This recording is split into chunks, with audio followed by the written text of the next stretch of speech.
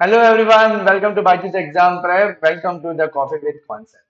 So here we are going to learn the basic concept of the convolution and what are the different type of convolution and the fast way to calculate the convolution for the standard signals. So let's start the session with a very brief introduction. That is, whenever we have a system like a LTI system, if we give input to that system, then we get the output as y of n. So how do we get this y of n? That is nothing but the convolution of input and the impulse response of the system. If I talk about the digital signal or discrete signal. So basically this is a discrete signal. As you can see, this x of n is a discrete signal and we are talking about the discrete time LTI system. So the output is given as the convolution between the input and the impulse response of the system. So how can we perform the convolution in a very fast manner, that we have to understand here, and what are the different properties of the convolution sum and the convolution integral, that we will discuss. And again we will discuss that what are the standard or fast way to calculate the convolution between the standard signal. So if I talk about the continuous time LTI system, so it is represented by x of t and the impulse response of the continuous LTI system is h of t. Then you get the y of t, which is the convolution between x of t and h of t. And in this case, you find the convolution integral, which is minus infinite to infinite x of tau h of t minus tau. So here, if you want to write the convolution sum, then it can be written as summation n is equal to k is equal to minus infinite to infinite x of k h of n minus k. Okay, so in this way you can calculate the convolution integral. Now let's see how do we calculate the in a shortcut method. Suppose we have the signals like 1 2 2 3 and 2 minus 1 3, and we want to perform it by the convolution integral, convolution sum actually, because these are the discrete time signals. So how can we take this? So sum by column method we are going to take, and it is represented in this way. This is nothing but a 1, 2, 2 and 3. Okay, this is your x of n, and here we had a h of n. So what is h of n? This is 2 minus 1 3. So this is 2 minus 1 and 3. So just multiply them. So when you multiply 1 with 2 minus 1 and 3, you will get 2 minus 1 and 3. When you multiply with 2, you will get 4 minus 4 and 6. Okay, and then again it is 4 minus 2 and 6. This is the minus 2, right? This is minus 2, and we will get 6 minus 3 and 9. Then now after that you have to add them by this way. So you just add them in this way and you will get your final answer. Okay, so how do you add them? So this addition is y of n equal to this y of n equal to this addition is 2. Okay, this is the addition. This is, I'm talking about this addition. So this is 2. Then 4 minus 1 is 3. 4 minus 1 is 3. Then 4 plus 3, 7 minus 2 is 5. So you are getting 5. 6 plus 6, 12 minus 2, which is 10. And this is 6 minus 3, it is 3. And this is 9. So this is the shortcut method to calculate the convolution between the two discrete signals. Okay, so this is the discrete sequence, and by which we can calculate. And by default, the 0 is this one. If it is not given, suppose this is given as the 0 at n equal to 0, I am talking about. So n equal to 0 is at 1 and here it is at 2. Then how can you calculate? This is n equal to 0 for this x of n. This is n equal to 0 for this h of n. Then this 2 will also be representing the n equal to 0 in y of n. Suppose in any case, suppose this is your n equal to 0, and in this case suppose this is your n equal to 0, then this one will be the common point in both the case. This is n equal to 0 and this is n equal to 0. So this addition, that is 6 minus 3, will give you n equal to 0. Okay, so in this way you calculate the value which is at n equal to 0.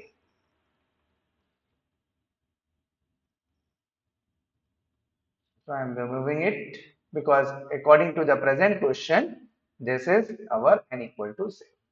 Correct? This is known as sum by column method, and this is called as the linear convolution.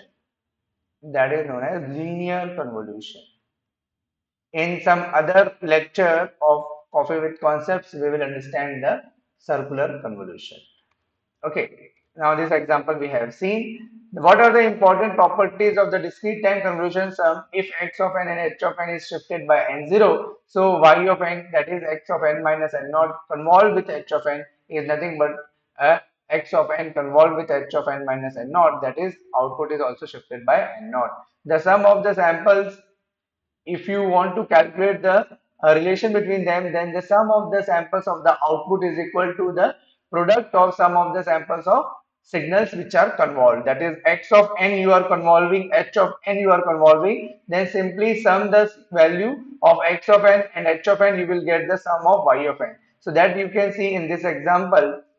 Suppose I add x of n. If I calculate the summation of x of n, then what I will get, 2 plus 2, 4, 4 plus 1, 5 plus 3, 8. So I am getting the summation of x of n is 8. And what about the summation of h of n? This is 3 plus 2, 5, 5 minus 1 is 4. So what is the summation of y of n? The summation of y of n is summation over n of x of n multiplied with summation over n of h of n. That means 8 into 4. So it should be 32. So it should be 32. So let's add then. So if I add the summation of, if I add the y of n, then I will get 5 plus 3, 8 plus 2, 10, 10 plus 10, 20, 20 plus 9, 29, and plus 3, that is 32. So the addition I am getting as 32. So this is the one property that you can verify. What is the length of x? The length of x is 4. The length of h is 3. So what is the length of y? The length of y is 3 plus 3, 6. So this 6 is how it is coming. This is nothing but the addition of the length of x and h minus 1. So 4 plus 3, 7. 7 minus 1 is 6. So in this way we are getting the length. So here it is written the length of y is related to the x and h as lx plus lh minus 1. The starting index equals the sum of the starting indices of the x of n and h of n. The ending index of y of n equals the sum of ending indices of x of n and y of n. And if you convolve any signal with the impulse, then you will get the signal itself. And commutative property, it follows. This is in the continuous time. This is these properties we have seen for the discrete time, and these are the properties which we are seeing for the continuous time. So h of t convolved with h of t can be reversed. That is h of t convolved with x of t. Time invariance, that when you shift it by alpha, then any the signal will shift by the alpha, whether you shift by the signal or you shift the impulse response. Linearity, it follows. Convolution with the impulse in the replicates the,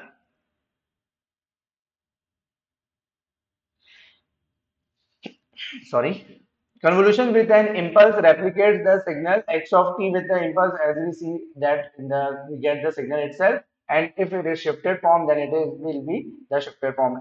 The starting index equals the sum of starting index of x of t and h of t. Ending index will be sum of the ending index of x of t and h of t. The duration of y of t equals the sum of the duration of the x of t and y of t, h of t.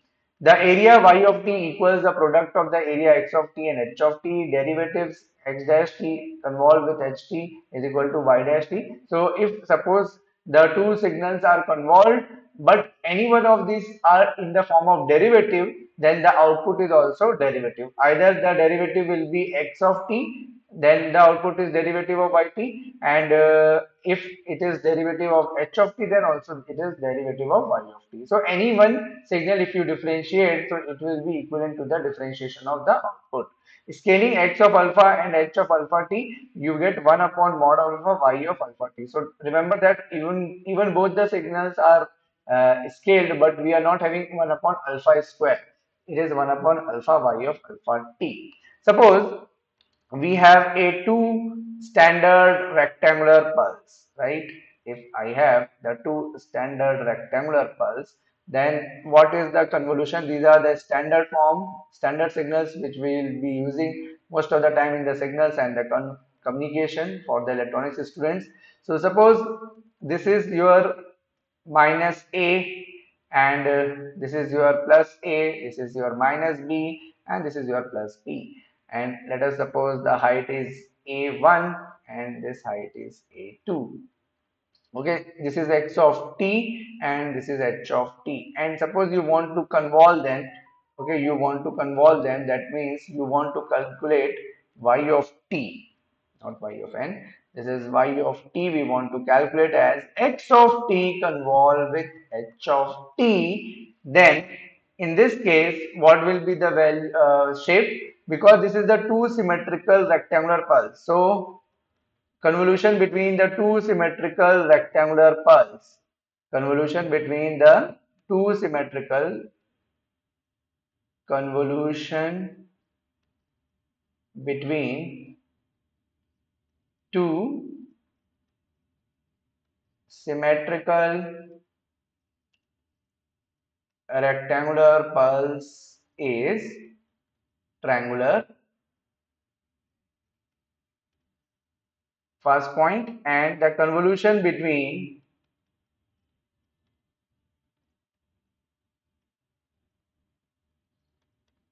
two unsymmetrical rectangular pulse is trapezium.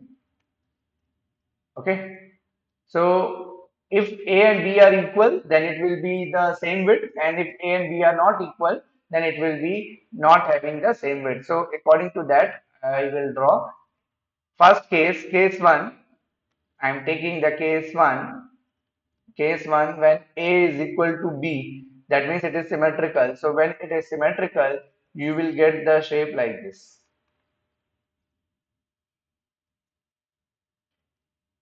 Okay, when A and B both are equal, then it is A plus B by 2 with minus sign, and this is plus of A plus B by 2. And A and B are equal, so you can keep the value according to that, and it will be 0. Suppose A and B are equal, then it is minus A and minus B. So minus A minus B. Actually, I am calculating the lower indices. So lower index I am calculating by adding the lower limit. So minus A minus B. I am adding the lower limit of the trapezoid. So this is minus A lower limit. This is a minus B. And because A is equal to B, so it is minus 2A. So when you will put the value, you will get the minus 2A.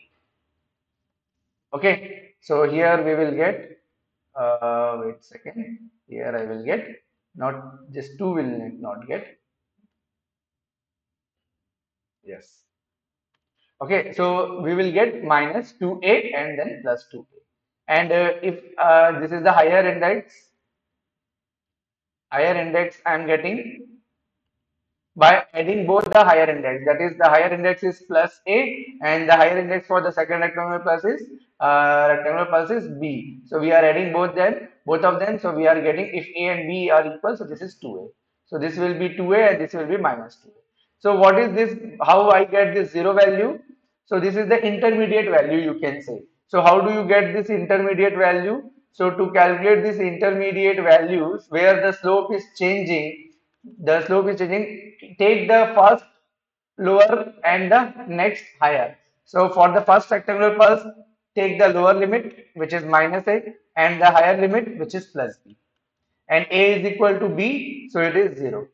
Okay, and you can also take the first lower limit, first higher limit, which is plus A, and second lower limit, which is minus B. Again, A is equal to B, you are getting 0. So you are getting the slope change two times at 0. So the pulse is going like this, it is going like this, but now it is going in the negative side. So first of all, this positive pulse, positive ramp should be cancelled. So you are applying the negative ramp at 0 because of the first 0, and because this 0 is continued means this 0 is occurred second time, so you are applying the negative slope another time at 0, so it is now going in the negative side. It is now going in the negative side.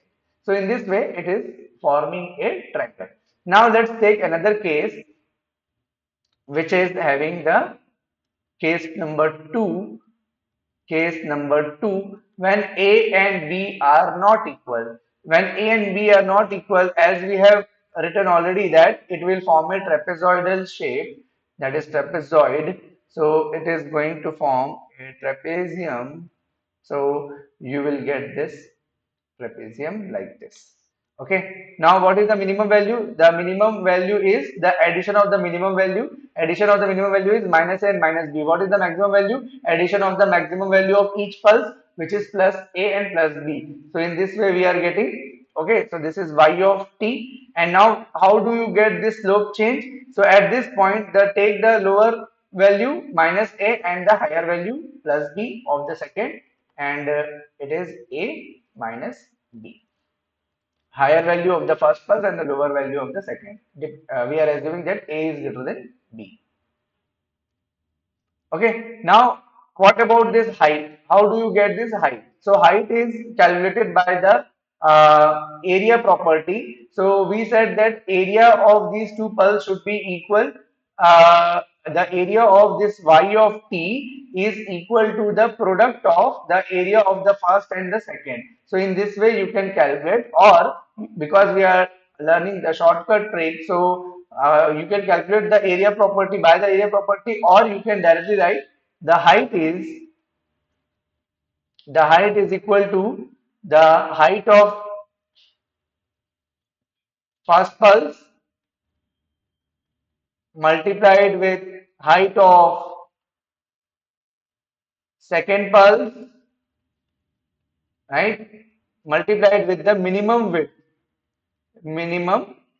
width of the pulse. Okay, so like in this case it is a1 and a2 is the height of the first and second pulse, and whatever will be the minimum width, if a is greater than b, then the width will be 2b will be the minimum width. So because I am assuming a is greater than b, so the minimum width will be 2b, so this will become the height of this pulse, which is a1 a2 into 2b. So it will become a1 a2 into 2b, the height of this pulse. Okay, or you can also calculate by the area property. So this is how the convolution you can calculate in a very fast manner. I have given you in-depth concept also, and I have given you the property also. Thank you for watching this Coffee with Concepts. In the next in the next Coffee with Concepts, we may understand the concept of circular convolution as well, or I will take any other topic. So don't forget to subscribe this channel to learn the concepts with fun, to learn the concepts with the coffee, that is in your morning and the evening session. Thank you, and don't forget to subscribe the channel, and also join our Telegram group to get the update about the upcoming lectures which we are going to deliver in the YouTube, the concepts, the series, like for the GATE 24, which what we are launching, for any other exam, what we are launching, GATE guidance, etc., etc. Everything you will get in the this channel only in a very precise manner. So don't forget to subscribe this channel. Thank you.